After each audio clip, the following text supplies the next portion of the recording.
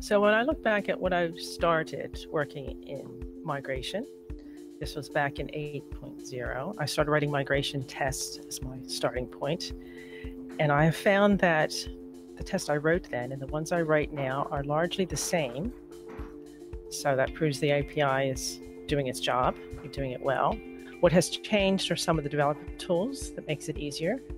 We have more specific like process plugins that allow us to do a bit more and to cover a few more edge cases, that kind of thing. And over time in the contrib community as well, the tools have expanded and grown to cover more, to fix bugs, that kind of stuff. So we started out with a good base, and over time it just gets more robust each time, each iteration.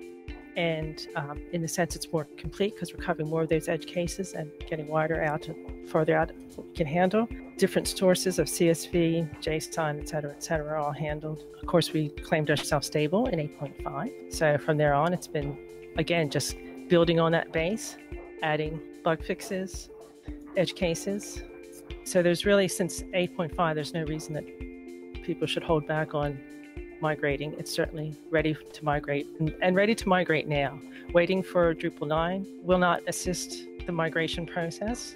There are a few edge cases that still need to be finished off, primarily with multilingual.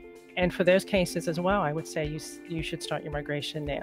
Come talk to us on Migrate Slack or look at the issues to see where you fit in the edge cases. Many multilingual sites have already migrated. And if you're not one of those edge cases, then please begin your migration.